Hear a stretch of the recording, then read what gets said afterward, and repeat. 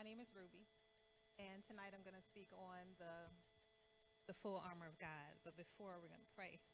Heavenly Father, I just want to come to you and thank you for getting us here safely, Father God, for waking us up in our right mind, Father God, for giving us the strength and the courage to stand on your will no matter what, to read your word, to pray, to meditate, to fast, Father God, keeping our minds straight, steadfast on you. I thank you, Father God, for building me up, because 2 years ago, I would not be up here saying anything to anybody, but I'm here. I don't know if I'm nervous. I'll find out in a minute. Amen. So thank you. So, Ms. Wanda, if you could start with the scripture, we'll get right in. I'm going to come out of Ephesians. So Ephesians 6:10. Finally, my brethren, be strong in the Lord and in the power of his might. Not yours, but his. Put on the whole armor of Ruby, God. put the mic all the way up to your mouth. The whole armor of God, that ye may be able to stand against the wiles of the devil.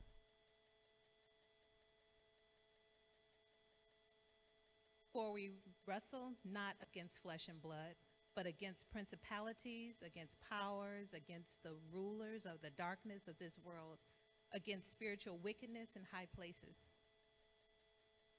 Wherefore, take unto you the whole armor of God, that ye may be able to withstand in the evil day, and having done all, to stand. Stand therefore, having your loins girt about with truth, and having on the breastplate of righteousness, and your feet shod with the preparation of the gospel of peace.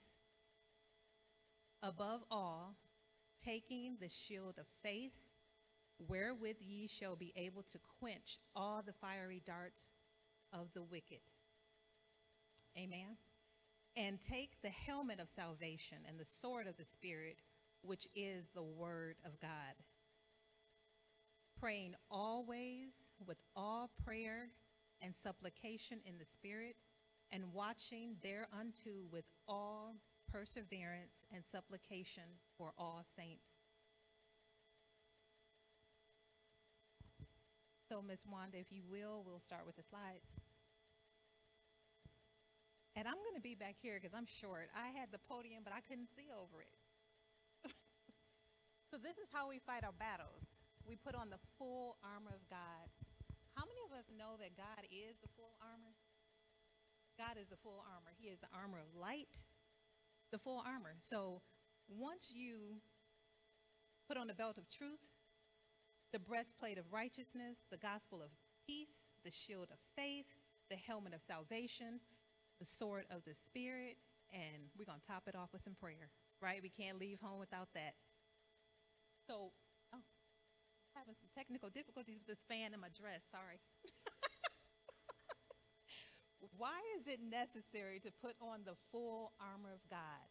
In Ephesians 6:11 and 13, the Bible tells us, it says, put on the full armor of God, that ye may be able to stand against the wiles of the devil. Wherefore, take unto you the whole armor of God, that ye may be able to withstand in the evil day, and having done all, to stand. The wiles of the devil, for those of you who do not know what that is. So according to gotquestions.org, wiles are tricks or manipulations designed to deceive someone, and the wiles of the devil are those clever schemes used by Satan to ensnare us through temptation, threat, and intimidation. Samples of wiles of the devil. Satan. Sorry, devil, Satan, same thing. Acts 5:3. But Peter said, Ananias, why hath Satan filled thy heart to lie to the Holy Ghost, and to keep back part of the price of the land? So because we're saying read your Bible so that you can get built up, we're going to have you read that when you get home, so you can find out what happened with Ananias. So in Matthew 4:3, and when the tempter came to him, who is him, Jesus, he said, if thou be the Son of God, command these stones to be made bread. So what is the evil day? The evil day would be considered the worst day of your life. Job in the Bible experienced an evil day. It seemed like he experienced an evil lifetime in one day because everything happened to him. Everything unimaginable happened to Job. But the fact that Job was a God-fearing man and did not stop, the fact that he was a God-fearing man, it did not stop him from suffering that trial. He lost everything. Regardless of his losses, he did not lose his faith or curse God. Continuing on, examples of an evil day for most people like you and I, would be losing your job, your lights getting cut off, your gas getting cut off, the car getting repossessed, getting an eviction notice, the death of a loved one, getting a divorce, getting dumped. The list goes on and on. Who is our enemy? In Ephesians 6:12, it says, "For we wrestle not against flesh and blood, but against principalities, against powers, against the rulers of darkness of this world, against spiritual wickedness in high places." Who is not your enemy? Your spouse who just emptied out your bank account is not your enemy. Your friend who lied on you is not your enemy. Your disrespectful and disobedient children, they're not your enemy. Your boss who passed you up for a promotion and gave it to someone less qualified than you is not your enemy. The neighbor who keeps flirting with your spouse, not your enemy. The person who almost ran you off the road is not your enemy. So I'm going to pause here. So your enemy is the spirits operating within those people, not the flesh. It's the spirit that's operating inside of the person. So the battle's between good and evil, or light and darkness. So I use John 10:10 because that's a popular one. So John 10:10, "The thief cometh but to steal and to kill and to destroy." He wants to steal your inheritance in heaven any way he can. But God, who is the light, he said, "I came that they might have life and that they may have life more abundantly." The belt of truth. Can I say that I read so much about the armor of God? It was so much, and I am not going to nearly touch the surface of it, but I hope that you learned something. David Chadwick said, David Chadwick said it this way in the Moments of Hope devotional. "The first piece of armor is the belt of truth. By its very definition, is exclusive. It means something is true and other things are lies. The evil one is the father of lies, as in John 8:44. Every lie finds its origin in him, and every other piece of the armor of God is attached to the belt of truth. So if you do not begin with truth, you'll never defeat the enemy." And Jesus said, God's word is true in John 17. So can I say the belt of truth before I go to this slide?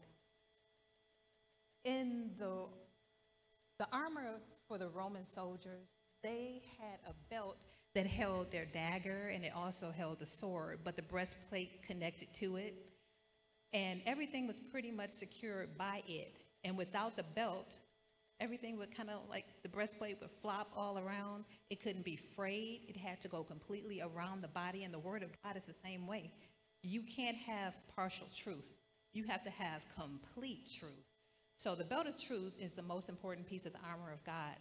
It is the foundation piece. The belt of truth sets the believer apart from the world. God's word is true. If we stand on his word, the foundation of our spiritual walk and our lives will be set on a strong and solid foundation, able to withstand all the snares of the devil. Examples of truth. Biblical examples of truth. John 1:1-3. "In the beginning was the Word, and the Word was with God, and the Word was God. The same was in the beginning with God. All things were made by God, and without him was not anything made that was made." John 14:6. "Jesus said unto him, I am the way, the truth, and the life, and no man cometh unto the Father but by me. So examples continue. Psalms 119, 160. Thy word is true from the beginning, and every one of thy righteous judgments endureth forever. Timothy 2, 3, 16 through 17. All scriptures are given by inspiration of God and is profitable for doctrine, for reproof, for correction, for instruction in righteousness, that the man of God may be perfect, thoroughly furnished unto all good work. God is the truth. So we can all agree on that. If you can keep that in the forefront of your mind, everything else is going to fall into place. The breastplate of righteousness. The breastplate of the Roman soldier was used to protect the torso, thus protecting the vital organs like the heart, the lungs, the liver, the spleen, and so on. Without a sturdy and intact breastplate, a blow anywhere on the torso could prove to be fatal. For Christians, righteousness is associated with the protective breastplate because in Proverbs 11:4 it states, riches profit not in the day of wrath, but righteousness delivereth from death. So I'm assuming here that he's talking about death as in the separation from God. But the breastplate of righteousness shields us from the fatal attacks of Satan. What is righteousness? To be righteous is to obey God's laws. Always remember that it is God's righteousness that we must put on and not our own. Isaiah 64:4 says or reads, but we are all as an unclean thing, and all our righteousness are as filthy rags, and we do fade as a leaf, and our iniquities, like the wind, have taken us away. We can't be righteous outside of the Lord. We have no righteousness outside of him. We're as an unclean or filthy rag. So in Psalms 19, 172, my tongue shall speak of thy word, for all thy commandments are righteousness. God's word is righteousness. 1 Corinthians 15:34, awake to righteousness and sin not, for some have not the knowledge of God. I speak this to your shame. 1 John 3:4, whosoever committeth sin transgresseth also the law, for sin is the transgression of the law. Feet shod with the preparation of the gospel of peace. Peace means oneness or wholeness. The gospel, which means good news, is the forgiveness of sins and access to and oneness with God through faith in Jesus. Soldiers needed shoes in order to prevent injury to their feet, thus allowing them to continue the battle with sure footing. Can you imagine being a soldier and not having shoes on? Traveling and fighting. You're going to step on rocks, rubble, twigs. Somebody could stab you in the foot with a sword. Not what we want. So, next slide, please. Thank you. We as Christians must continue on the journey of spreading the gospel of Jesus and of the kingdom of God to everyone that we encounter. Standing boldly on the word of God, we need the proper footing to stand. The footing is the word of God, right? So if we got the word of God in us, then we can go forward, we can spread that word, we can tell everybody we come across who Jesus is and what the kingdom of God is all about. So we need sure footing, right? So Romans 10:15 reads, and how shall they preach except they be sent? As it is written, how beautiful are the feet of them that preach the gospel of peace and bring glad tidings of good things.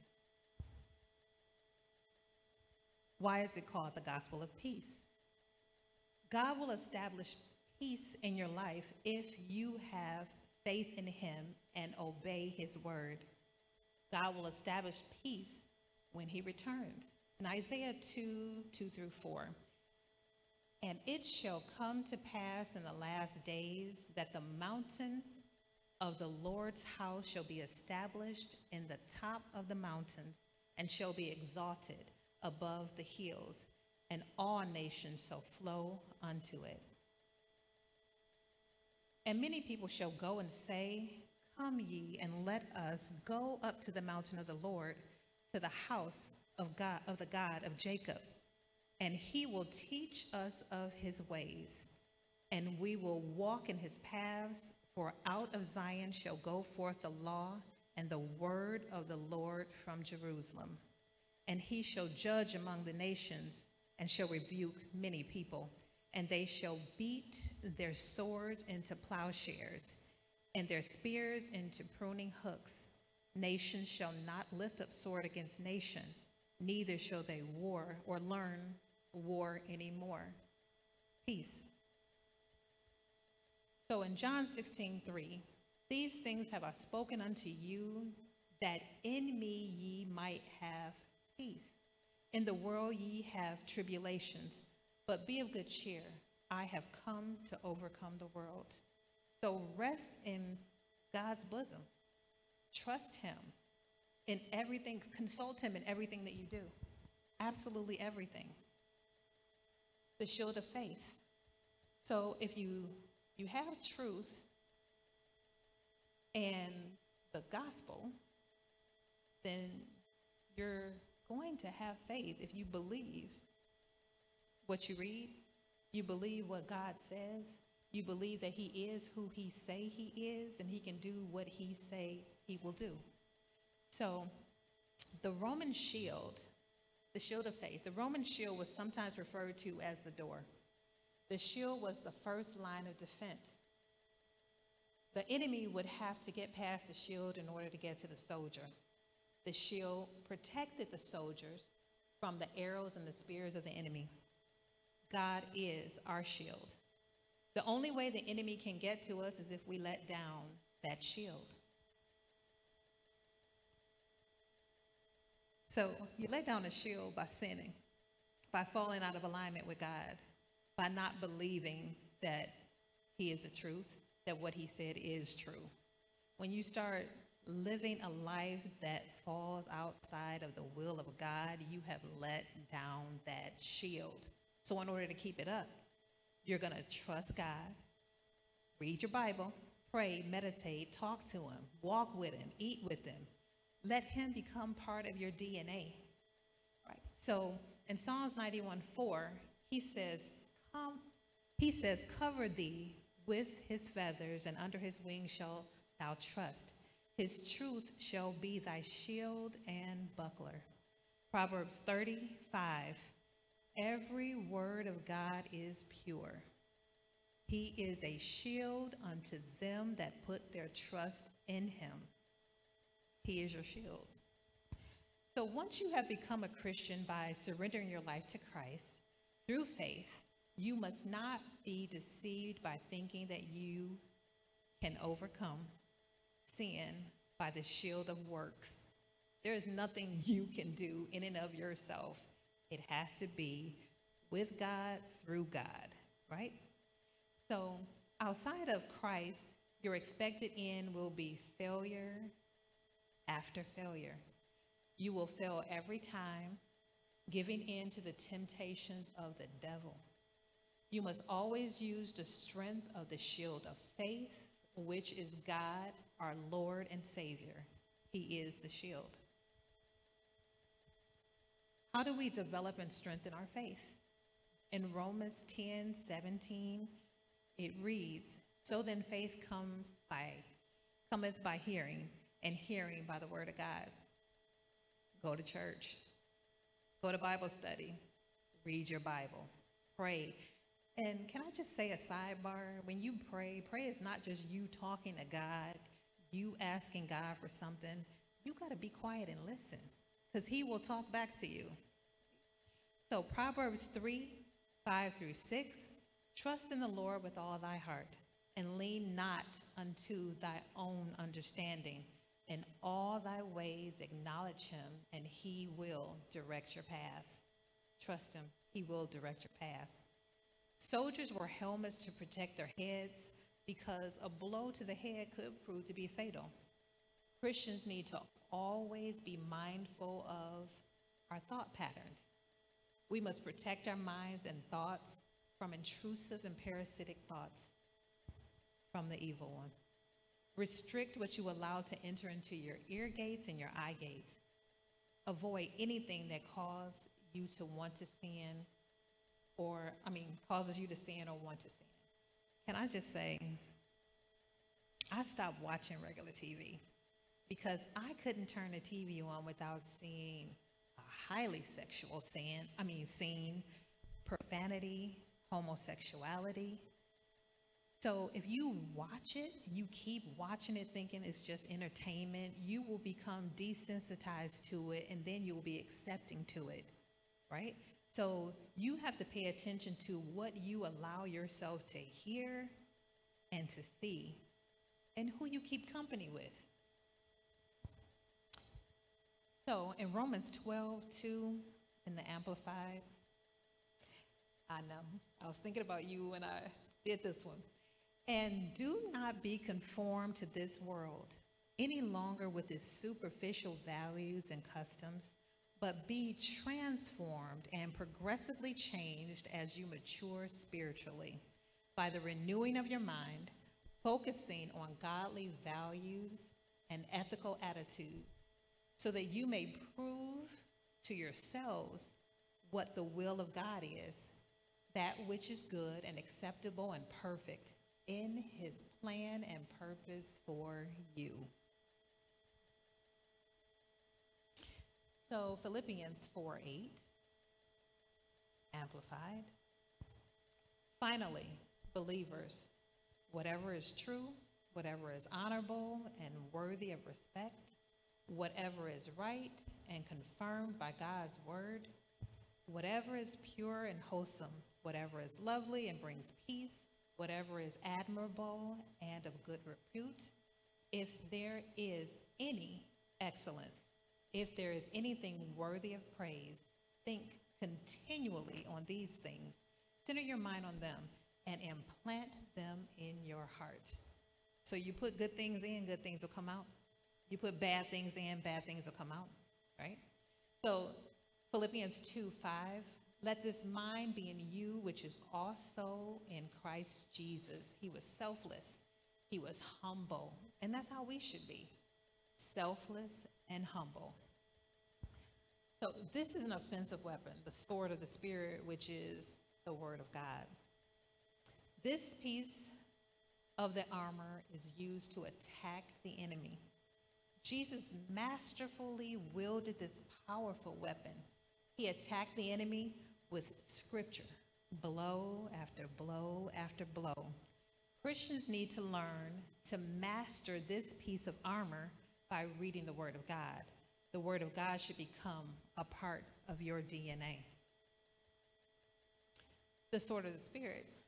So Satan, here are some examples of how Satan tempted Jesus and how he used the sword. So in Matthew 4:3, it reads, and when the tempter came to him, he said, if thou be the Son of God, command these stones to be made bread. And Jesus countered with, in Matthew 4:4, but he answered and said, it is written, man shall not live by bread alone, but by every word that proceedeth out of the mouth of God. Now, what was he going to do with that? Because that was true, right? So in Matthew 4:8-9, again, the devil taketh him up into an exceedingly high mountain and showed him all the kingdoms of the world and the glory of them, and said it unto him, all these things I will give thee if you wilt fall down and worship me. So in Matthew 4:10, Jesus said unto him, get thee hence, Satan, for it is written, thou shalt worship the Lord thy God, and him only shalt thou serve. Now, how you going to, I know that he's the little God of this world, right? Because he's wreaking havoc. But how are you going to give God what already belongs to him? Because did he not make everything? Does he not own everything? So, Satan and how he tempts Christians. And this is just a few examples. So, he may say, you are a failure. You will never amount to anything. So, in Philippians 4:13, you would counter with, I can do all things through Christ Jesus who strengthens me. He may say to you, you will never be able to stop doing drugs. You are going to die. In Isaiah 53:5, but he was wounded. Who is he? Jesus. He was wounded for our transgressions. He was bruised for our iniquities. The chastisement of our peace was upon him, and with his stripes we are healed. So in Hebrews 4:12, for the word of God is quick and powerful and sharper than any two-edged sword, piercing even to the dividing asunder of soul and spirit, and of the joints and marrow, and is a discerner of the thoughts and intent of the heart, the intents of the heart. The enemy is no match for the power of the sword of the Spirit that the Spirit holds. Slay the enemy with the word of God. That's your sword. That's your weapon. Because anytime you decide you're going to fight the enemy, if you use the enemy's weapons, you want to curse back because somebody cursed back at you, you want to hit them because they hit you, you want to lie on them because they lied on you, you're going to lose. This is Satan. That's Satan's game. Those are his weapons. We battle in the spirit because that's where everything is going on at. Yes, in the natural, we see a whole bunch of stuff, but that's just the manifestation of what's going on in the spirit. So you're going to fight with the word of God. I just threw this one in for good measure because I really like this. So we have a soldier here who's kneeling down. He has a sword planted firmly in the ground. His head is bowed. And there's a raging tiger there, which I imagine is his spirit. Like he's praying, like really doing warfare. And he says, the devil saw me with my head down and thought he'd won until I said amen. Amen? Because that's how I feel when I be praying, especially when I'm into it. Next slide, please. So, prayer. This is the final piece of armor. Prayer gives us protection and strength to fight the enemy. Prayer reminds us that we should put our reliance on God and God alone. Without God, we have no power against the evil one. Without prayer, the armor of God would be useless to us. Prayer is about relationship with God. Not about begging God, pleading to God, Lord, can you please give me this house? Yes, he wants you to have wonderful things, but he wants a relationship with you. He wants you to be family. So, what does the Bible say about prayer? In Psalms 145:18, the Lord is nigh unto all them that call upon him, to all that call upon him in truth. I am calling upon you, Lord Jesus, because I believe that you are who you said you are. I believe that you can do what you said you will do. I have faith in your word. It is embedded in me. I'm making sure I eat it, I drink it, I breathe it. I want to get closer to you. I want to do your will. I want to do the works of the Lord. So in Thessalonians 5:17, pray without ceasing. That shows you how powerful it is. He didn't say if you pray. He said pray without ceasing. Mark 11:24, therefore I say unto you, what things soever ye desire when ye pray, believe that ye receive them, and ye shall have them. Pray, have faith, right? So what does the Bible, this is the continuation. So Romans 8:26, likewise the Spirit also helpeth our infirmities, for we know not what we should pray as we ought, but the Spirit itself maketh intercessions for us with groanings which cannot be uttered. Matthew 6:6, but thou, when thou prayest, enter into a closet, and when thou hast shut thy door, pray to thy Father which is in secret, and thy Father which seeth in secret shall reward thee openly. So some people, they pray and they want spectators, right? They want people to see, oh, I can pray a masterful prayer. It can last for 20 minutes. God's not interested in that. He's interested in the pureness of your prayer, your conversation with him, the pureness of it. So you do it in secret where nobody can see you, but you and God, it's just the two of you there, and he will honor it. So in Matthew 26:41, watch and pray that ye enter not into temptation. The spirit indeed is willing, but the flesh is weak. You may want to do good. You have good intentions, but that's sin, because Satan monitors you and knows your weaknesses, and he is going to dangle that thing right in front of you. If you do it one time, nobody will know. Just one time. You can take a drink, even though you're an alcoholic, going to AA, having people think that you're recovered. But people will know, because the devil will get you out there and leave you. Once you get in trouble, he's gone, off to the next one. So in conclusion, and it's a long conclusion, God has given us spiritual tools to use to gain victory over the enemy.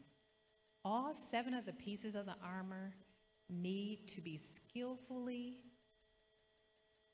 used skillfully, remembering that all power comes from Christ. Not you, but Christ. When we stand on truth, righteousness, the gospel, faith, salvation, the word of God, and prayer, we will be more than conquerors through Christ Jesus. Remember that when you pray in the Spirit, you should have your mind, I said the here, but your mind, the mind of Christ, his heart, and his priorities in the forefront of your mind. Prayer is where you draw spiritual strength from God. So, God is the Alpha and the Omega. He is the Word. He is the truth. You cannot do anything unless he sanctions it. He is your everything. He gives you everything that you have. If you abide in him, he will abide in you. He is the armor of light. He gives you everything that you have. That's the same one? Okay. So he's the full armor of God. Read your Bible, talk to him, meditate on him, and pray. Fast, obey the word, obey his word. Have faith that he is.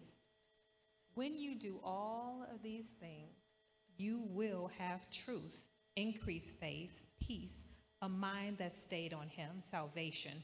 You will walk in righteousness, and the sword of the Spirit will be sharp and deadly to the enemy. I think that's it. Thank you, guys. It's been real. Amen. Come on and clap your hands. Give God praise for her. Stand on your feet and just give her a round hand clap of applause. Ruby, we thank God for that. It was excellent. A mark of excellence. Your PowerPoints was very, very direct and right on. I've never seen it put like that before. A tremendous blessing from the Lord is upon you. I know you're fearful, but it was something that had to be released out of you so that you can see where God is taking you. It's onward and upward. As you continue to stay in the Word of God, as you found yourself studying and reading and reading and reading the Word of God, God just would not let you go. He continued to draw you even higher by his Spirit. Understand this, the earth is the Lord's and the fullness thereof, and they that dwell therein. It's a lot of theys in this world that you just talk to on a level that they could understand. So the Spirit of the Lord God is upon you because he has anointed you, even on this, his holy day. In Jesus' name, amen. Clap your hands, everybody. Give him praise.